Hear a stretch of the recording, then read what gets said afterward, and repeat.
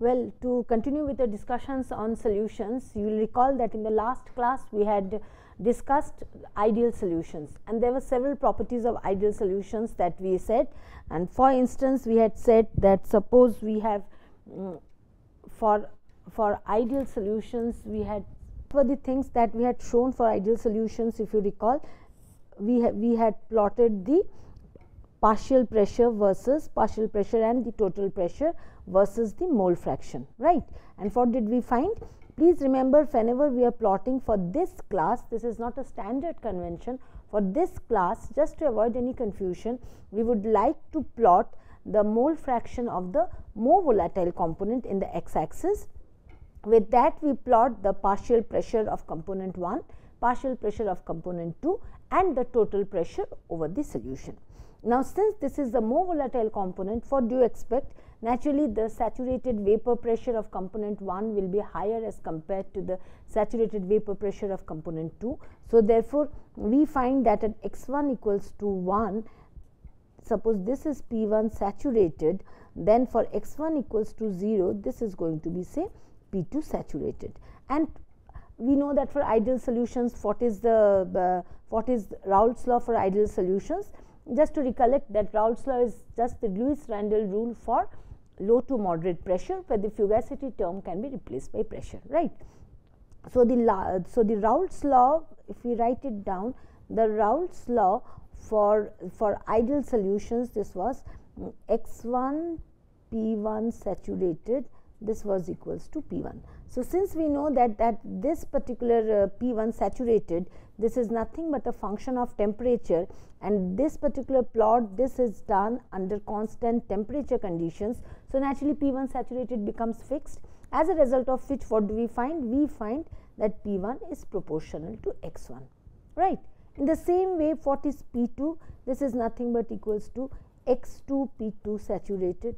What is x2? Remember, we are dealing with binary mixtures.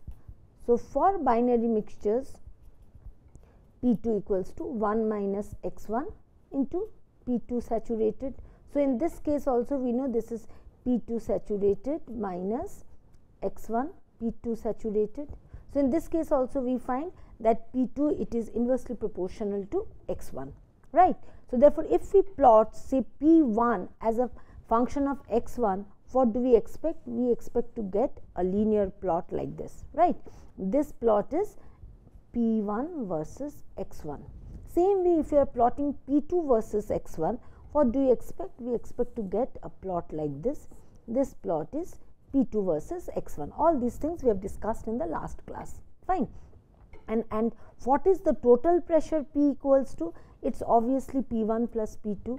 So, what is it? It is x1 P1 saturated plus 1 minus x1 P2 saturated, which gives you as x1 P1 minus P2 saturated plus P2 saturated. So, what does it imply? The curve of P versus x1, that should have an intercept of P2 saturated at x1 equals to 0, or in other words, P equals to P2 saturated at x1 equals to 0, P equals to P1 saturated at x1 equals to 1. So, therefore, what does it imply? The P versus x curve should be a linear plot extending from P2 saturated to P1 saturated. So, this was what we had obtained for an ideal solution, if you recollect. For again, I would like to repeat that this whole thing was for low to moderate pressure where F can be replaced by the pressure term, fine. So, therefore, for this particular case we found out that this is the situation and this is the law which governs ideal solutions. Again, I would like to repeat that we had already discussed that ideal solution model is applicable for solutions over a very narrow range of conditions, if you recollect.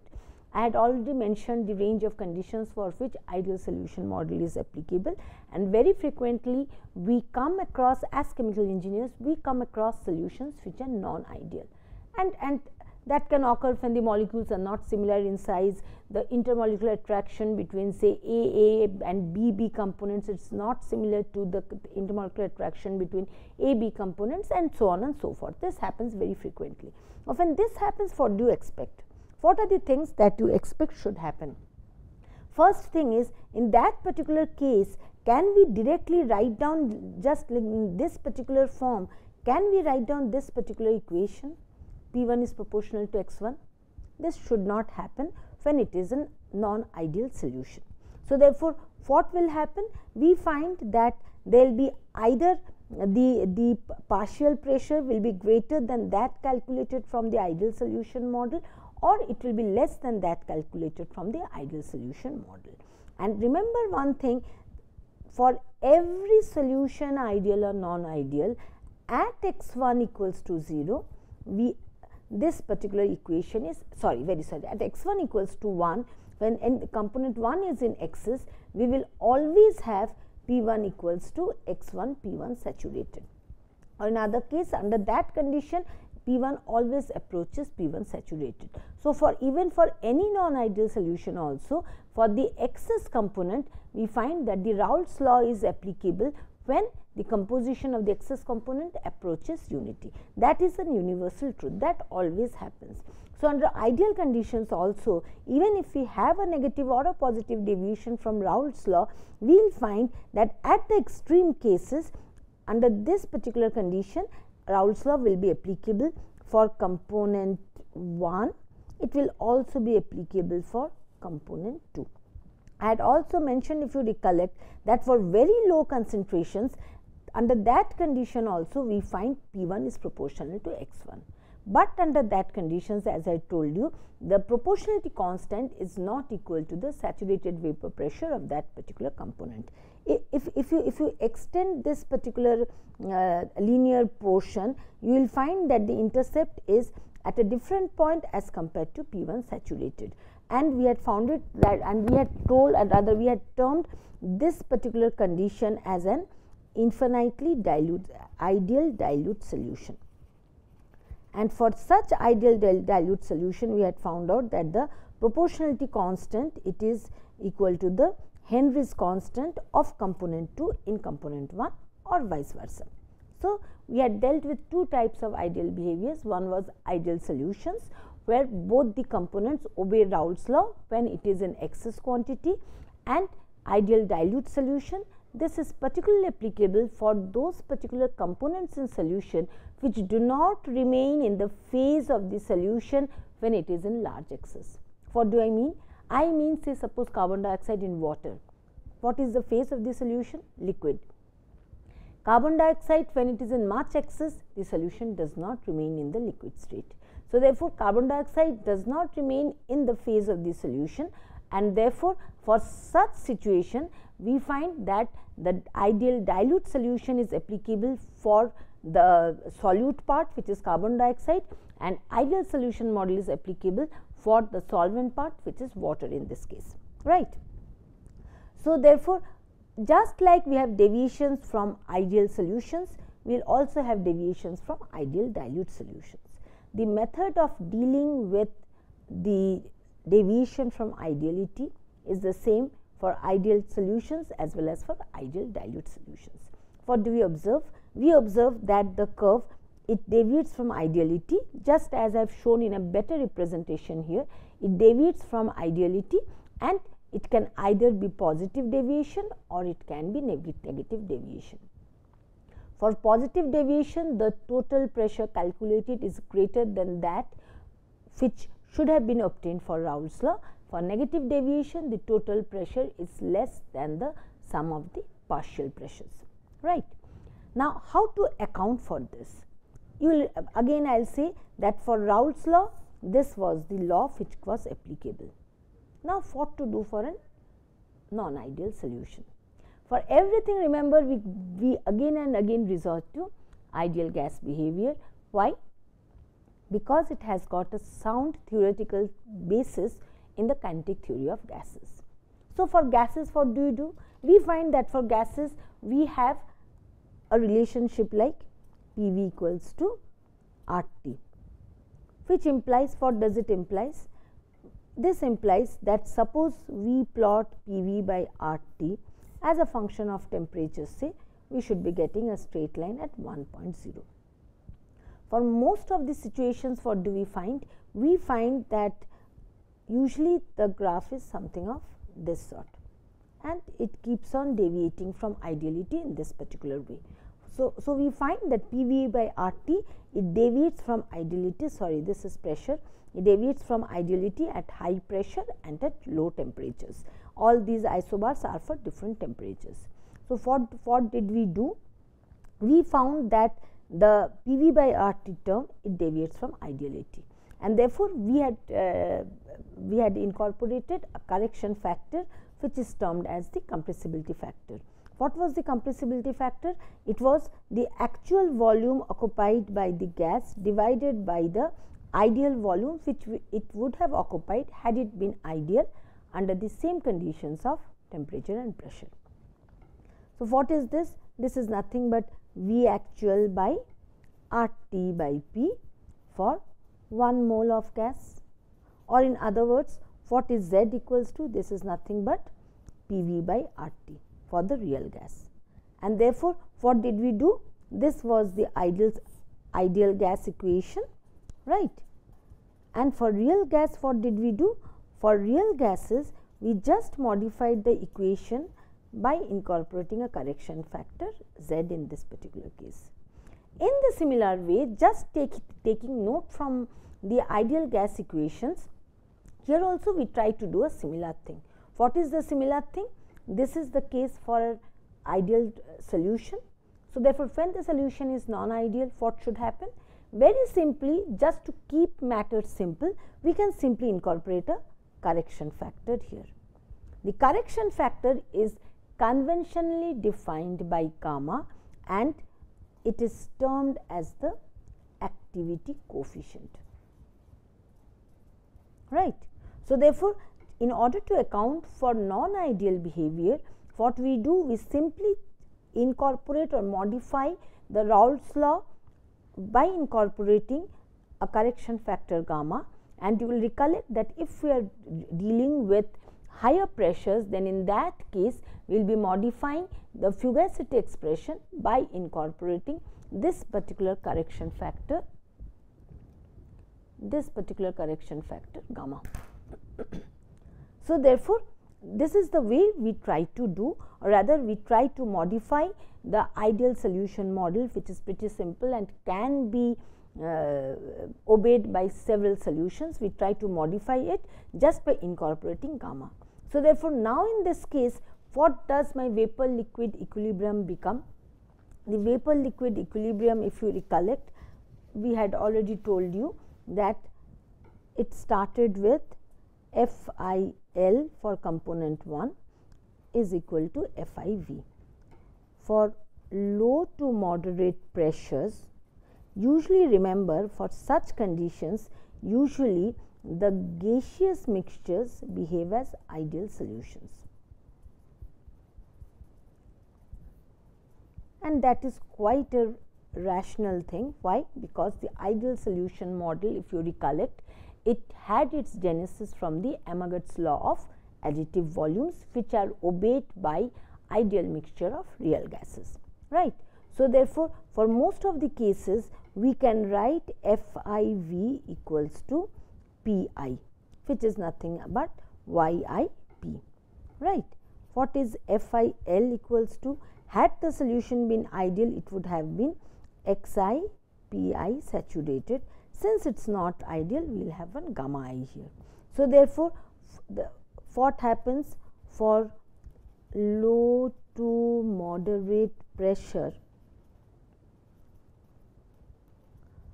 non-ideal liquid solution, and we usually have a ideal gaseous mixture. Remember, ideal gaseous mixture does not imply a mixture of ideal gases, it implies a ideal mixture, maybe of ideal gases or of real gases.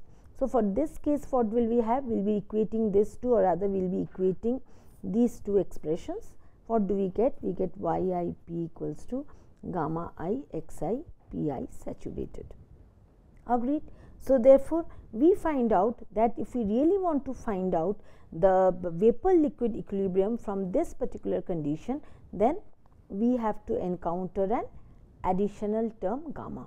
And if we can find out this particular additional term in terms of some known measurable properties, some known thermodynamic relationships, then definitely we can use that particular equation here. Once it is incorporated here, then the calculations of vapor liquid equilibrium, they become similar to the ideal solutions.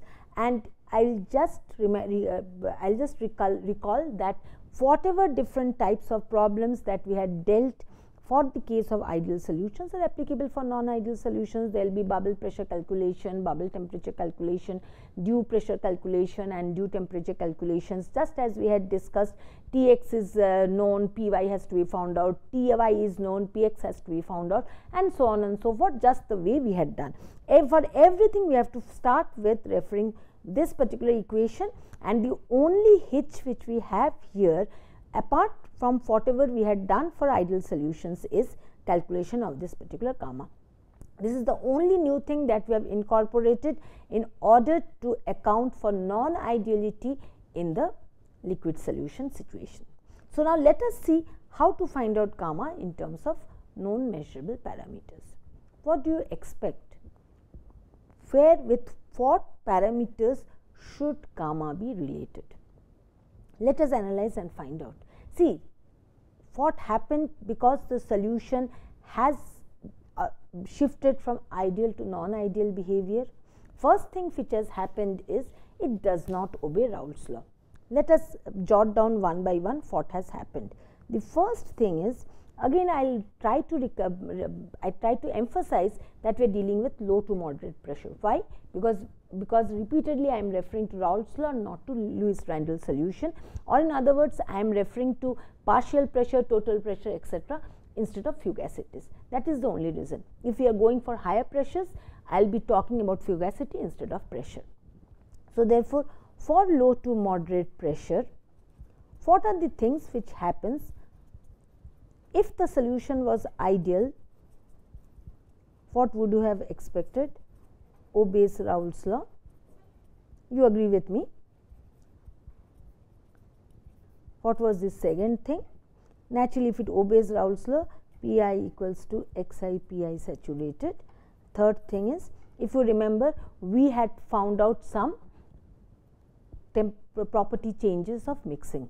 What did we tell? Under that condition, we had told you that delta V mixture was equals to 0, or in other words, x sigma xi Vi bar minus Vi, that was equal to 0, where if you recollect, Vi bar is the partial molar property of component I in solution. Since everything is in liquid, so I am not putting this particular L superscript, it is implied, and this is the molar volume of the same component under the conditions of same temperature and same pressure as that of the solution.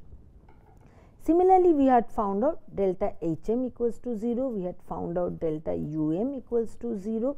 What else did we find out? Delta Gm, was that equal to 0? If you recollect, that was not equal to 0. We found out that delta Gm was sigma xi. Delta Gm, it was nothing but RT sigma xi ln xi, and delta Sm, this was equals to minus R sigma xi ln xi. We had derived all those things, and I would also like to recollect, if you remember, that when we were dealing with mixing of ideal gases, we found out that the entropy change was given by this particular equation, when we had devised a reversible path for calculating the entropy change, and we had calculated the entropy change for mixing of some ideal gases. So, this was exactly the expression that we had obtained. Now, tell me one thing. This whole thing was for ideal solutions. For non-ideal solutions, what are the deviations that you would expect? Naturally, it will first is does not obey Raoult's law, quite natural. As a result, what do we have? Pi equals to gamma I xi Pi saturated. And naturally, what are the other things that you expect? Naturally, in this particular case, see the volume, there was no volume change in mixing phi, because definitely the molecular sizes and the shapes were similar in the two components or in the n number of components which were there. So, in this particular case, when it is behaving in a non-ideal fashion, naturally the molecular sizes and shapes should not be similar in that case. Okay. So, therefore, quite naturally delta Vm will not be equal to 0. Expectedly, delta Hm will not be equal to 0, delta Um will not be equal to 0. Similarly, delta Gm will not be equal to this. It is just the same thing if I write it down. So, none of these things should happen, right. What should happen then under that particular condition? That particular condition, we find that the molecular sizes and shapes are not equal, as I was telling. So, delta Vm is not equal to 0. Definitely, the intermolecular interactions between molecules of component A and of component A and of solution AB are not the same. So, naturally when they are mixing, there will be either some absorption of heat or some rejection of heat. Quite naturally, so there will be some, it will be accompanied by a heat of mixing that will not be equal to 0, and so on the other things follows. So, what does it imply? It implies that definitely it means that for real solutions, there will be a non-zero component of the properties of mixing, and this particular non-zero properties arise because the solution does not behave ideally. You get my point? If the solution would have behaved ideally, then all these properties would have reduced to this. They are not reducing to this just because the solution is real and not ideal. So, therefore, there has to be some amount of excess properties of all these particular extensive properties that we have written down, and these excess properties are coming just because the solutions are real. Again, recollect the real gas and the ideal gas behavior. For that particular case, what did we say? We said that just because the gas was not real, what came up? We had defined this equation, and there had come up a series of residual properties or departure functions, if you recollect. And if you will also be recollecting that, and they were shown by delta P star or delta M star, whatever, it is better, whatever you wish, you can write it down. These were the departure functions, which was the actual properties minus the ideal gas properties at same temperature and pressure, and we found out that each of the residual properties are related to Z. Quite naturally, because Z has been introduced to consider real gas behavior, and these residual properties have come up because the gas is real and not ideal. So, therefore, there should be some relationship between the residual properties and the compressibility factor, and as a result of which we had tried to express each and every residual properties or departure functions, whatever term you wish you can use, in terms of the compressibility factor Z, right. So, therefore, in a similar way, does it not occur to you that the behavior of non-ideal solutions can be predicted or can be defined much more easily if we say that since the solution is not ideal, since the solution is real, so therefore, it should have a set of excess properties defined as ME or PE, in whatever way you wish to define the property of a solution. So, therefore, we find that just because it is real, it should have a set of excess properties. It should have an excess volume V excess, it should have H excess, it should have U excess, and similarly definitely it should have G excess, it should have X excess. Why does it have this excess property? Because the solution is not real. So, therefore, how do we define V excess? Quite naturally, it should be the actual volume of the solution minus the volume of the solution had it been ideal, right. and therefore, or in other words, it should be the volume change occurring in the solution due to mixing minus the volume change which would have occurred had the solution been ideal. We know that the volume change which occurs in ideal solution is 0. So, naturally, your excess property is nothing but the volume change on mixing, right. So, this should also be I. So, in the same way, we should be able to define each and every of the excess properties that we have rather each and every excess property of the extensive properties that we are dealing with, and somehow there should be some relationship between gamma and the set of excess properties, and definitely that should give us some hint about estimation of gamma in terms of easily measurable properties, right. So, therefore, what do we do now when we start dealing with non-ideal solutions? We have defined, just to account for the non-ideality of the solution, we have defined a set of excess properties, right, and we find out that these excess properties, they arise just because the solution is not ideal. So, therefore, let us have a proper definition of these particular excess properties. How do we define these excess properties then? Naturally, if we define any particular property with P, remembering that P should be referring to any extensive property. So, therefore, and when we are denoting the property with the capital letter, it refers to the total property, and under that condition the excess property P E, it should be equal to the difference between the actual property of the solution minus the property which the solution would have had it been ideal, very important, under the same conditions of temperature, pressure and composition. And just like we have defined a total excess property, definitely we should be in a position of defining a molar excess property as well. Agreed? We are dealing with solutions. So, therefore, for each component we should be in a position of defining partial molar, this is the molar property minus the partial molar property of, rather it is better if I write the ideal solutions at the I at the bottom.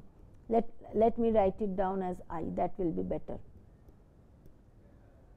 So, therefore, this should be equal to P excess, P bar excess under the ideal condition, right. This is P by, agreed. So, therefore, just like we have a total excess property, we have a molar excess property, and for each component we have a partial molar excess property, which is the actual molar excess property, partial molar excess property of component I in solution minus the partial molar excess property of component I had the solution been ideal. So, what do we find? What have we done in the process? Can you tell me? In the process, again, unfortunately for you, we have defined a set of another set of property list. These property lists, they are known as the excess properties, and excess properties, I repeat, it is the difference between the actual property of the solution and the property which the solution has had it been ideal under the same conditions of temperature, pressure, composition. And remember one thing, departure functions, excess properties, etc., they all refer to extensive properties. Okay. And therefore, just like we have total excess properties or total departure functions for real gases, we have a molar excess property, we have a partial molar excess property. So, in the next class what we do, we try to express the excess properties or rather the activity coefficient in terms of excess properties, and let us see for what comes out or whether we can find out activity coefficient in terms of easily measurable parameters.